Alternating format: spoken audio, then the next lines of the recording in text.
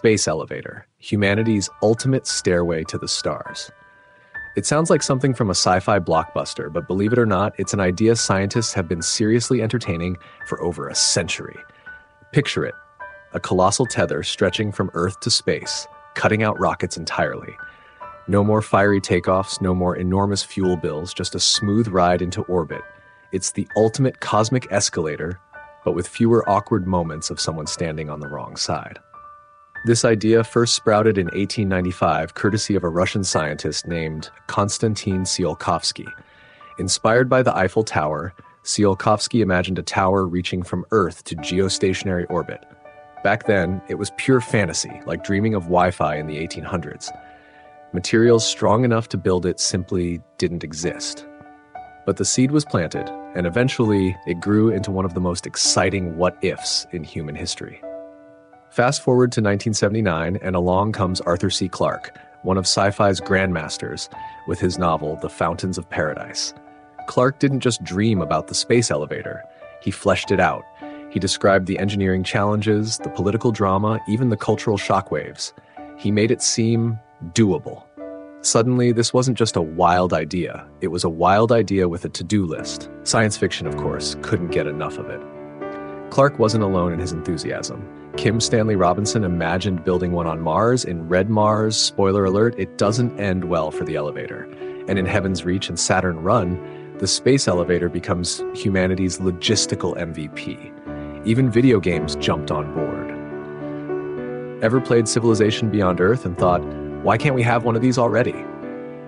So what makes this concept so captivating? It's the promise of efficiency.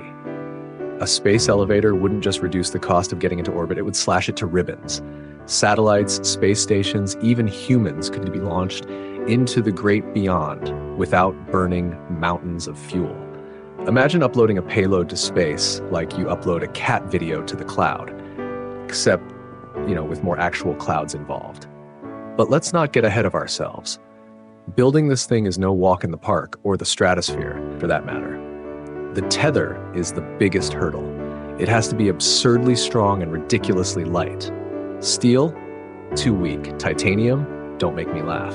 Enter carbon nanotubes and graphene. These wonder materials are like the superhero capes of the science world, amazing in theory, but not quite ready for prime time. And then there's space debris. Imagine a tether miles long getting sideswiped by a rogue satellite. Oops. Or the atmosphere itself wreaking havoc. Scientists are working on solutions, self-healing materials, advanced coatings, fancy stabilizing systems, but these aren't quick fixes.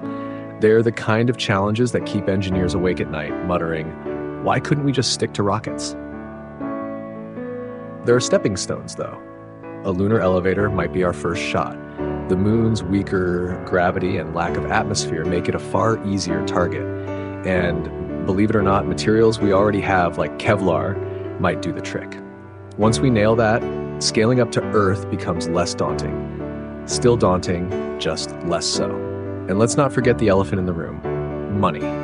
This isn't something you fund with a bake sale or a Kickstarter. We're talking billions, probably trillions over decades. But think about the payoff. Affordable space travel, asteroid mining, orbital solar power stations. This thing could be a gold mine. Literally, if we start hauling precious metals from space. Of course, pulling this off will take teamwork on a level humanity hasn't seen since we decided pyramids were a good idea.